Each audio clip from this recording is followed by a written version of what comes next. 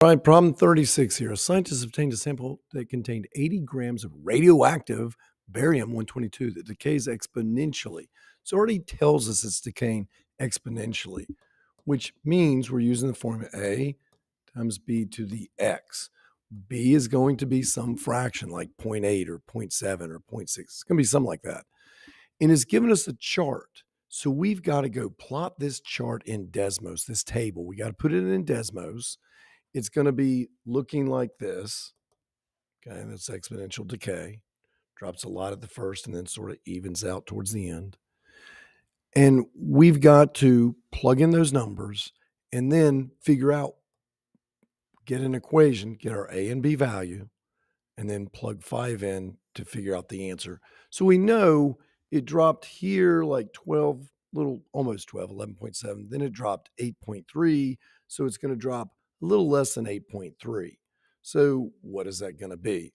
Well, I can see that it's probably going to be one of these two guys, but we're going to figure it out. Okay. We've got to plug it in and figure it out. So I'm going to go to Desmos and I'm going to put a table in. So let's go to Desmos. I already made the table for you. Remember to make the table. You hit the plus, hit the table, enter your data. So here's the table. If we look at the data, scroll this in a little bit, we can see there are data points. So it's scrolling down. We want to figure it out. So what do? Well, let's bring up our little board so we can see. We're going to say y sub 1 so that it reads our data because our data has a little 1 on it.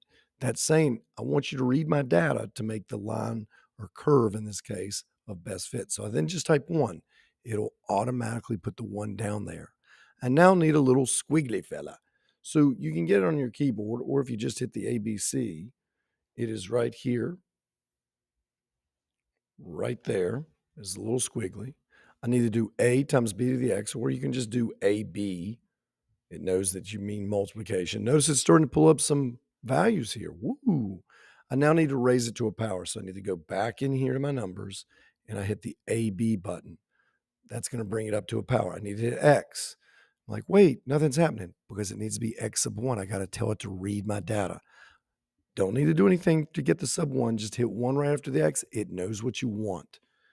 Now, it comes to the data. It has an R squared, a correlation coefficient of 1, meaning it is a perfect fit. And if you look at it, look, it goes right through our points over here, doesn't it? It's perfect. So now we know A is 80, B is 0.707. So we could come back 80 and A was 80 and B was a 0.707 to the X. And plug, we want to know 5, so just plug 5 in there and you get your answer. The other thing we can do, I can come back here if I want, and I could just simply say, hey, graph me the line X equals 5. X equals 5, I can see where it's crossing right there, 5 at 14.15. It draws a line, boom. I just see where they intersects. Y value is 14.15. So if we come back to our problem, choice D is going to be our answer.